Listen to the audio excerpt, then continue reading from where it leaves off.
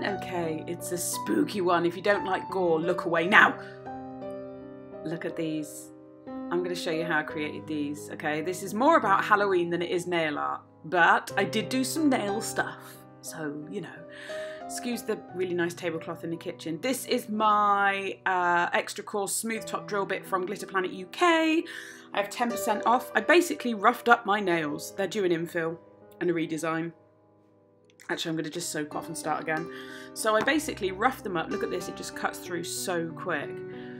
And then I started taking chunks out, literally, just attacking it with my file. I use this, which actually came in my file pack, which my file is from Femme Fatale nails.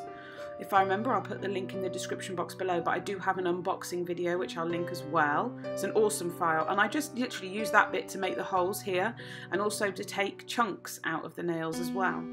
And I'm checking that my fake barbed wire, which is not barbed wire, it is string. I got it on Amazon for like a couple of quid.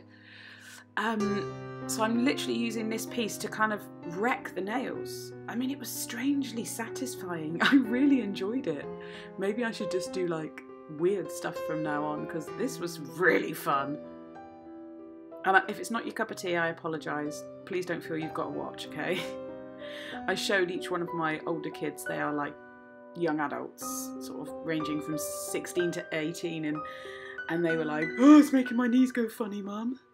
Oh, and also, hello to my new subscribers who have come from Instagram. Hi. I'm not quite sure what happened, but I uploaded an Instagram video yesterday and it's at 80,000 views. And yeah, hi to you guys. Thank you for that. That blew my tiny brain. Okay, so this is what my nails look like now. Do you like my kitchen roll? This is the stuff. This is the string that looks like rusty barbed wire. It's soft, it's gentle, it's not sharp in any way, shape or form. If I can find the link, I will get it for you and put it in the description box below. I'm using just cotton pads torn up. This is such a weird video to do for you guys. Fake skin's basically latex, so obviously if you have a latex allergy, do not use it. Find something else. And Scab Blood, this stuff is a must. You need Scab Blood. I think that was about £5 for that little pot. Lots of different sponges, just a kitchen sponge, clean, and some cheap acrylic paints. Yep, that's it. Okay, so first I did start using my finger to dab on the latex. Now the key here is work in layers and dry it fully before you go to the next layer. So initially I was using my finger to dab it on, but I did turn over and use a sponge after this layer. So I'm just placing the latex in the areas where I know I'm going to want skin damage. That's basically all it is. So I'm patting it in and then I'm going to let it use the hairdryer to dry it off.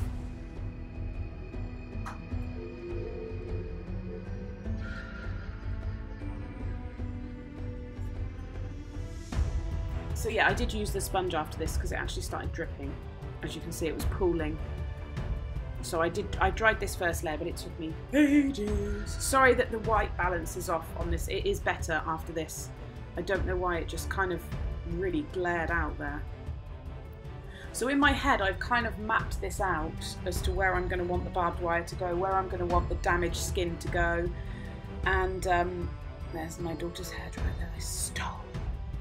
And as you can see, where it pulled, it was taking longer to dry and it kind of looked like pus. So I thought I'd take the opportunity to show you how gross this was, but it was sticky and yucky. But that means it's not quite fully dry. You see, it's like gooey. Whereas when it's dry, it goes completely clear like that. That one was especially boil looking. Anyway, I keep adding layers and I will speed part of this up, otherwise this video probably would have been about an hour long. But I think around now I revert to a sponge. I'm like, oh, for goodness sake. There you go. And I get the sponge and it works fantastically well. It distributes it a lot more evenly. Obviously, I've never done this before. I had a play with it the other day at home. I didn't get this far, obviously, but this is a first for me, and it was so much fun. You've got to try it. Freaks everyone out. Like, everyone I showed was just like... So I'm just going to keep adding to these layers. I will speed the video up so you're not completely bored. But I'm going to add a few layers of just the latex and dry each layer with the hairdryer on just a lukewarm or cool setting.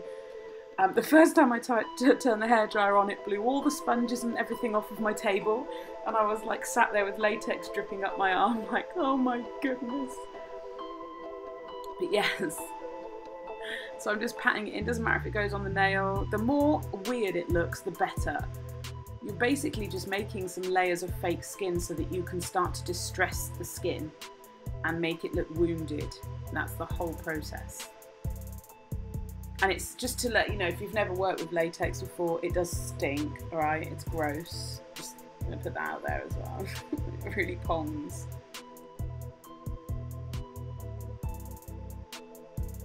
I'm sorry, I went out of shot there. There we go, I'm back in again. Okay, so that layer's dry. And I'm just going to start sort of playing with it and loosening it in areas where I know I'm going to want it to lift. So I'm just using my pound shop cuticle tool because it's blunt, it's not like sharp, it's not like a proper cuticle knife. It's just that. But I mean, it's my trusty fave. I love it. Oh, my fingers were sticking together, it was gross. So that's where I'm going to be lifting one area. It's really good stuff, this is. I was a bit dubious, I bought it all from Amazon and I really didn't know if it was going to be any good. But it was really good. So I'm going to start adding super thin layers of the cotton wool, and you need to work thin because otherwise it just won't dry and it won't have any rigidity to it. So I'm just adding tiny pieces and I'll dip them a little bit in the latex, or I'll just place them on the sticky area and then I'll use either my finger or my sponge to pat it down and just blend the edges in. I mean, at the end of the day, this hand is going to have been dragged through a graveyard and barbed wire fence. So it's going to look riggedy, jaggedy, riggedy isn't even a word, sort of jagged, distressed. Sorry about whacking the camera. So it's okay if it's not perfect. Maybe that's why I like it, so I can just be messy.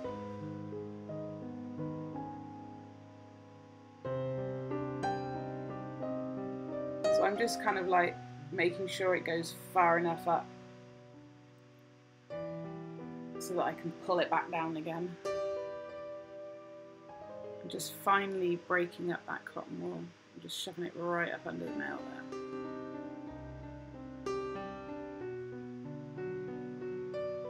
Cause I'm gonna get the fake veneer.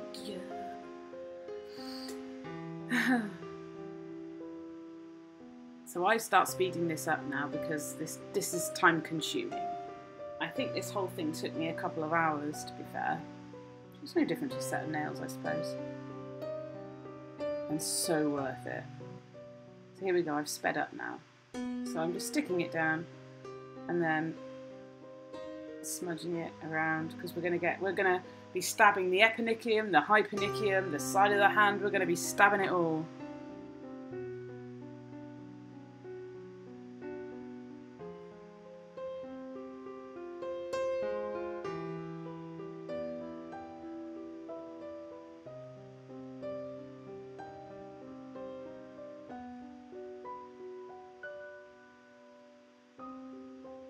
So I'm only going to do this on the areas that I want to distress later on. On the rest of it, I just kind of add random pieces and let them soak in just so the hand... And there is it dry. You see it's changed colour?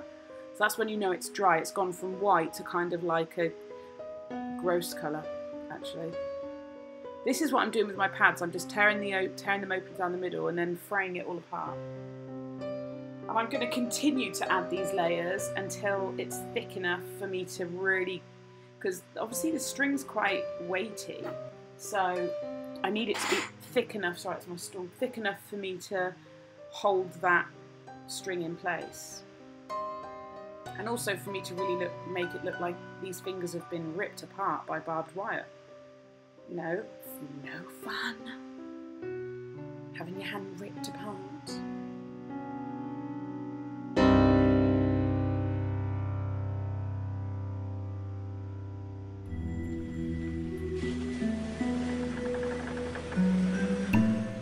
My favourite bit of doing this video actually has to be the Scab Blood at the end. It's just the most amazing stuff I've ever used.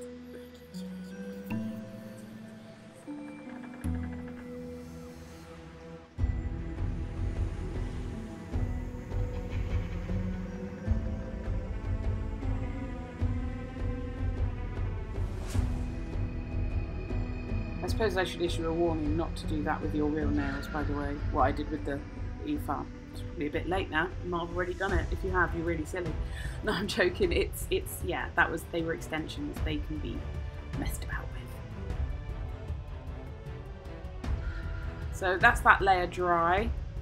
Now, if you're going to get grossed out, just look away because it's going to look like I'm stabbing myself. But I'm starting to make gaps and line up the products and get everything where I need it to be. So it's going to look like I'm hurting myself. I can assure you, none of this hurts. Even when I go at my fake skin with a blunt pair of cuticle nippers, it did not hurt. It's just like making the gaps wide enough and sliding the instruments underneath so that I can measure how much I need to get the string in there. And then I'm just looking for any opportunity to pierce it, to rip it, to make wounds, holes, gashes. It's pretty cool. It's a ton of fun.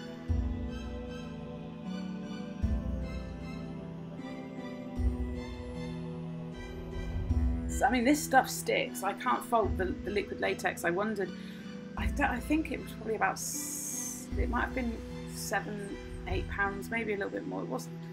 And I thought, well, I'm not going to buy the cheapest. I'll buy something that's a little bit more pricey because I want it to be good. And it is really good.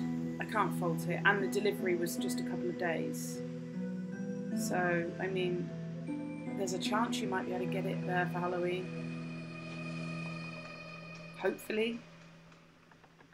Especially if you've got a party like next weekend. I promise you this didn't hurt. I've just got wrinkly hands.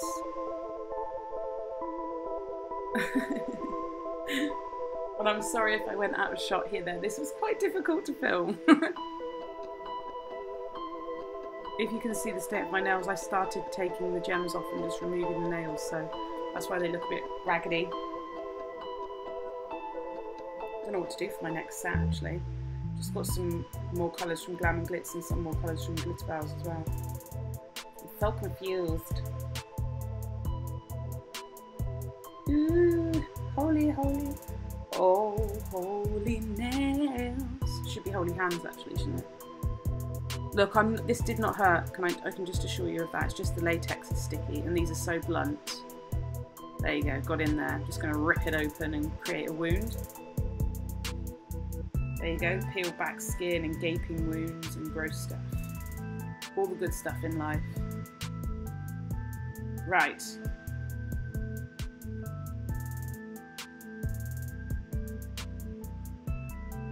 So now, I'm going to start positioning the fake barbed wire. So I'm looking into where I want things to go. Which bit do I want going where? I knew I couldn't fit both those bits through the nail. So I kind of wanted it to look like it had literally just, I'd gone so hard through it, it had torn, ripped the barbed wire apart, and it had gone under my skin, and oh, yeah, all that good stuff. At one point I think I just opted for tweezers and like feeding things in and out of the fake skin. I mean, it stayed really well. The trick is thin layers and a hairdryer. That's the key. And gravity. Work with gravity. Work with forces. Think about it scientifically. You know, you're not going to get something purely to hang upside down unless you wedge it in loads. Whereas if something is wrapped around and it's pushing at it from both angles, it's going to hold itself in place. I'm terrible at explaining things. I hope you can see by this one. It's buried quite deep in there, and then it wraps round and goes under, so it's holding itself in. You see what I mean? I mean, I'm only an amateur at this. I've never tried sort of special effects stuff like this before, so I just kind of tried to apply a little bit of logic. It's just difficult for me, so, you know, my head hurts now. I was getting really frustrated because it's string, it doesn't have the rigidity, does it? So I was like, grrr, trying to push that in there. So then I just opted for kind of trying to snip it, but even the blunt cuticle nippers were having trouble. So in the end, I decided to go for this bigger hole here, and then actually use some tweezers to pull it out the other side, so it looked like it had gone straight under the skin and kind of poked straight back out again, which I preferred. I thought it was extra gross. Just here, look, so I'm feeding it through the skin there. This sounds so weird saying this for a tutorial. I really hope you're not all disgusted in me. I just think it's quite quirky and weird, like me. Now I'm just trying to balance it all in there while I pull them out enough, and I'm happy with them. And here, I went out of shot for a bit there. So this is going through the next nail, and then under the skin again. So it kind of all holds itself in place. That's what we want. So now I'm going to get my foundation, just normal foundation. I think it's Maybelline Fit Me in colour 115. There you go. And I'm just going to use that on the latex to make it look like my skin colour. I'm going to do that on a whole hand underneath everything.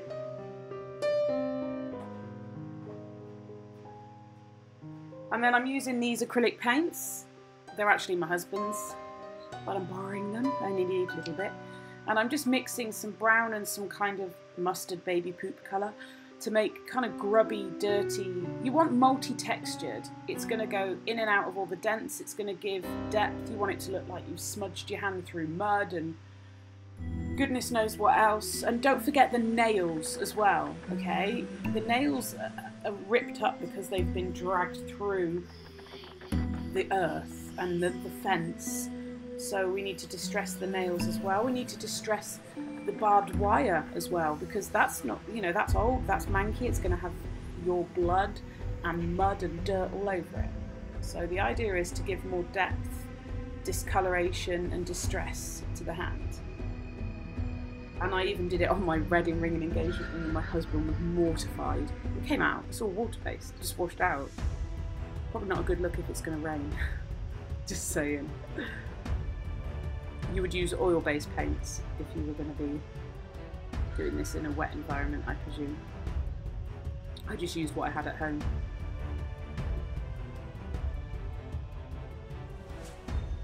And I'm just building up layers of dark, then red, then the baby poop colour, then dark, then the red, and just kind of making it look inflamed and sore and like there's dried blood and new blood and smears and smudges and mud and dirt and all that good stuff, and you can't see because it's out of shot. Oh my god, I'm annoying myself now because I can't see what I'm doing. And not forgetting the areas where there's no wounds as well. This is my favourite bit, the scab blood. This stuff is amazing. It's kind of like congealed blood, but you can smush it like a smear, but it stays shiny and does not dry. It stays shiny like blood. You know that kind of glistening congealed look? It's really good stuff. And what you want to do is anywhere you've got gaps, areas where things have penetrated, you just build it up like a wound. Cracks, look at the cracks in the knuckles. There's going to blood would naturally gather. If you had a wound, blood would gather in crevices. So that's where you stick it. You stick it in the crevices, in the lower lying areas, around the places of impact, on the ends of the barbed wire, in case it's like stab the skin and then come back off.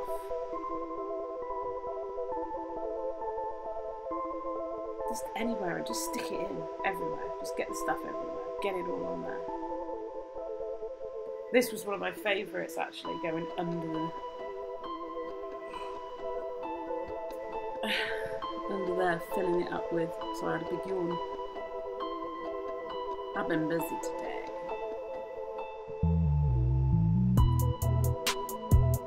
So we're getting right in there. See, and where it looks congealed and shiny, it just so real. It's so realistic. Scab Blood is amazing. I used to watch Glam and Gore on here, and I was just absolutely obsessed with her. And that's how I found out that Scab Blood even existed. And I've put some inside the skin there that was just naturally lifting up, the fake skin. So I've put that in there because, you know, that's another opportunity to add a wound. Anywhere where the cotton wool has gone crumbly and, you know, anything like that is an opportunity to add an extra wound. And it's just naturally done it by the hand moving.